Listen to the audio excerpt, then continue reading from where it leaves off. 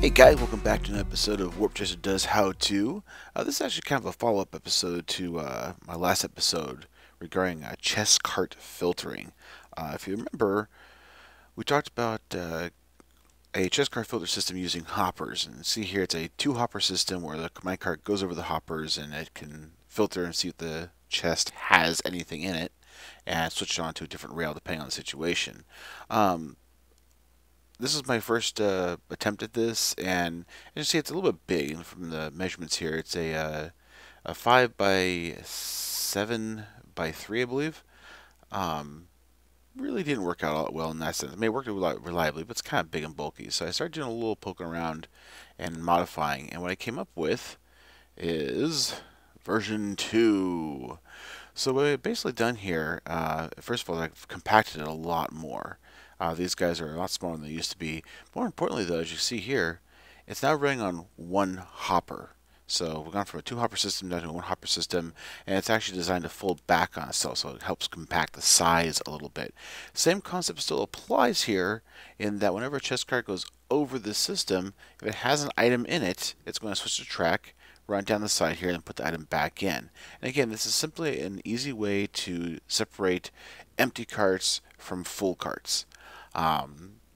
There's two different versions I did here. The only real big difference to them, honestly, is simply one is a two block drop versus a one block, and I prefer the two block one simply because it's a lot more reliable. As you can see, it flows through just fine, whereas the one block high one tends to kind of lag about a bit, and it's not real reliable about getting going again. So that's not the best in the world. I'll just give you guys a quick view of what I've done here for redstone. Again, very simple concept of a comparator to check the hopper, and then that's actually running power through this birch here. One side here up to the orange wood, I can't remember the name of it now. This actually powers the switch rail, and then the spruce over here is what powers the rail once the cart's been filled back up. So this system here, again, this is the one high drop for the cart. It's great that it's only one high, however, as you can see, because of the way the redstone runs, it's a little deeper in size here. And I'm sure that you can probably find a way to compact redstone just a little bit more, but I'm not really concerned with it because, again, I'm not real fond of this style. This one here is the two high drop here on a fold back, and again, same concept as before. You got the comparator on the birch line here as main power, and then you've got the acacia, that's what it is, acacia wood powering the switch rail, and then you've got the spruce here that powers the actual main rail. So real nice system, nice and compact, very easy to deal with. So that's the version 2 of the system. What can you use this for? I actually have some ideas, and I'm going to keep them to myself for the moment here until I get them spec'd out, but a little sneak peek there. It's just a great way to, again, to separate carts. I'm doing it in this case for empty carts versus full carts. However, the system can be adapted to actually filter what's in the cart. So there's a little hint for you.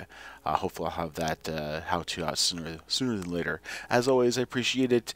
Please leave comments down below if you have any ideas, input. I always love to hear them. Of course, I'd love to get a like from you. It helps promote my channel.